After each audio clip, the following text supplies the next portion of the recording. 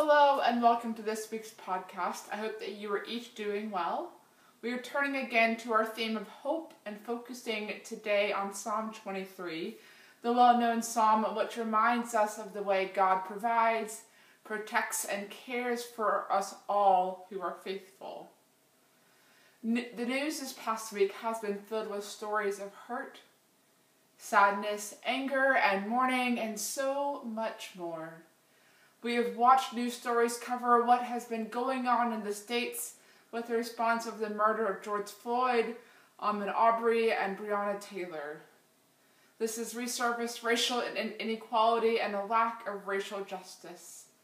We turn our news on and see images of videos of protest, police brutality, and political leaders who are saying and doing things which are not helping society but causing further harm and damage.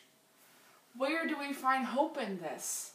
When our news feed is filled to the brim of stories which bring tears to our eyes and cause our hearts to break with the harm that is being done to and by our sisters and brothers in Christ, where do we find that hope which is promised by Jesus?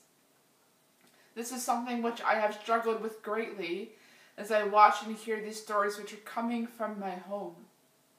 I watch as people are speaking out for those whose voices have been quieted. I watch as people are marching peacefully in protest and being tear-gassed. And I wonder, where is this hope which God has spoken of? Because if it is there, I am having a hard time seeing it. Whether or not what is going on has impacted you, we have all experienced something during our lifetimes which has made us question where the hope in that story was. We have all watched people be hurt, whether at a protest or something else, and wonder where this Christian hope is. It is a good question because it means we are looking for it, because we know it is possible for hope to be present in those different situations. Before we go any further, let's look at the scripture passage. As I said, our scripture is from Psalm 23.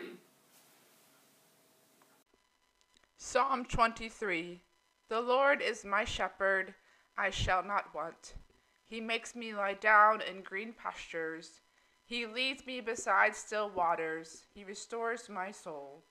He leads me in right paths for his name's sake. Even though I walk through the darkest valley, I fear no evil, for you are with me. Your rod and your staff, they comfort me. You prepare a table before me in the presence of my enemies. You anoint my head with oil. My cup overflows. Surely goodness and mercy shall follow me all the days of my life, and I shall dwell in the house of the Lord my whole life long. Thanks be to God. Amen.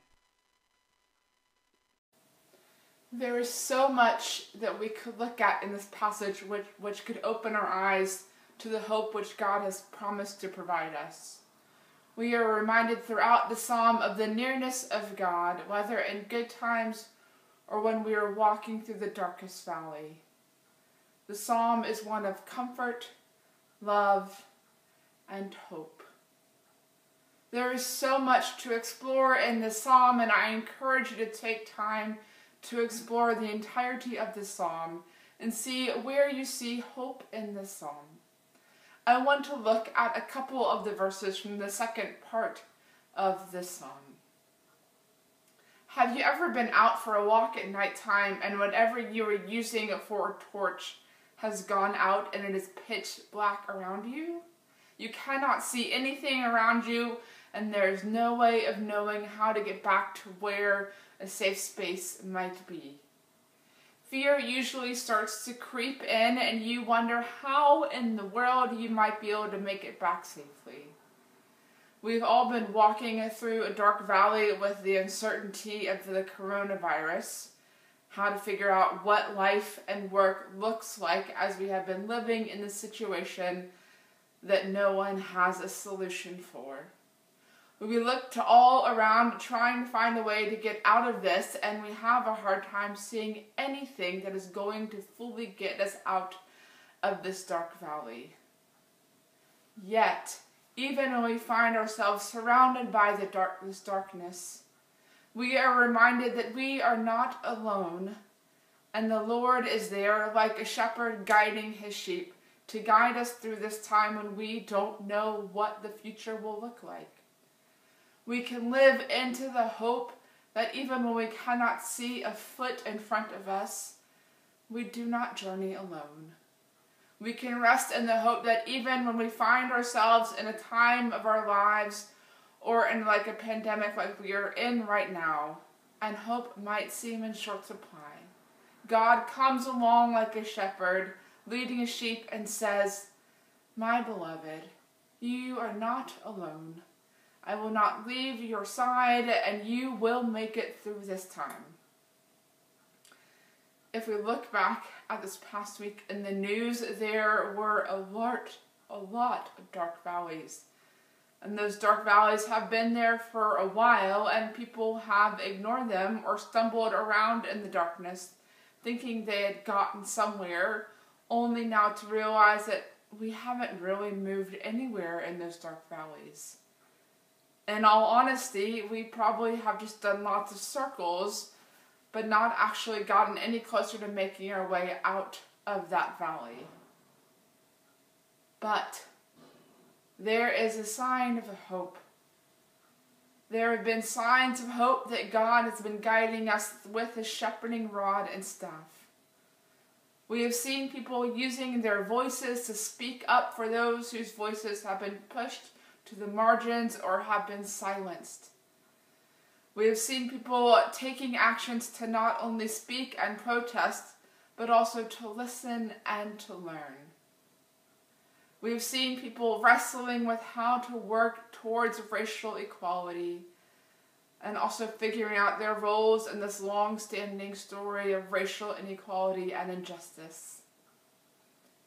We have seen stories of people in other countries, including in the UK, out protesting.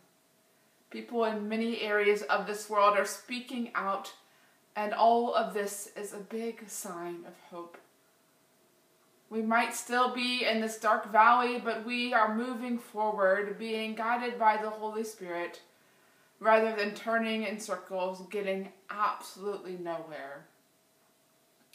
Not only is God guiding us through the darkest valley, just as a shepherd guides their sheep, but God prepares a table for us in the presence of our enemies. Food has this way of restoring us and providing us what we need in order to continue living. We need food in order to keep living, and when we are properly nourished, we are able to live our lives to the fullest. Hope is very much the same. When we deplete ourselves of hope, we have a harder time finding a way to move forward in life. We might find ourselves going around in circles thinking that we are getting somewhere, only to realize that we are stuck in the exact same place. Think about people who have been stuck in a dark valley for a long time, and their hope is depleted constantly. They are tired, they are hungry, and nearly void of hope. For Black and brown people who have been dealing with racism, racial inequality, and racial injustices their whole lives, they have experienced losses of hope and times when they have felt completely void of hope that things would not get any better. They haven't had the ability to rest and sit at a table and replenish themselves. We read in this psalm that God, as the shepherd, prepares a table before us in the presence of our enemies. Before a shepherd took their sheep into a pasture, they would prepare a table, meaning that they would check that pasture for any threats or dangers and remove those threats or dangers. Then the shepherd would move the sheep into this pasture so that they could graze safely. For all those who have been surrounded by their enemies, whatever those threats might be, imagine what it would be like to be protected and watched over like that. Think of the hope that this kind of shepherding provides. Think about all the people who have been experiencing racial inequality and racial injustice. Imagine what it would be like for all those people who have been surrounded by enemies for so long, to be guided and protected by the shepherd, this caring God, who makes sure that these threats are removed before they are moved into a new space to feed themselves. We have this amazing God who watches over his sheep and make sure that they are protected, nourished, and cared for. This God walks with us through our darkest valleys and makes a safe space for us to nourish ourselves. Imagine being able to live our lives without fear because we hope and trust in God, who has promised to watch over us and who loves us abundantly. This past Sunday was Pentecost when we recall the Holy Spirit descending upon the disciples' heads, and they went out to proclaim the good news of Jesus Christ to all the corners of the earth. The psalmist in the psalm gives thanks that God has anointed their heads with oil and that their cup overflows. God has anointed each of us with the Holy Spirit and fills us up to overflowing with hope and love, and we are called to go into this world and spread this amazing and nourishing hope to the corners of the world. Thanks be to God. Amen.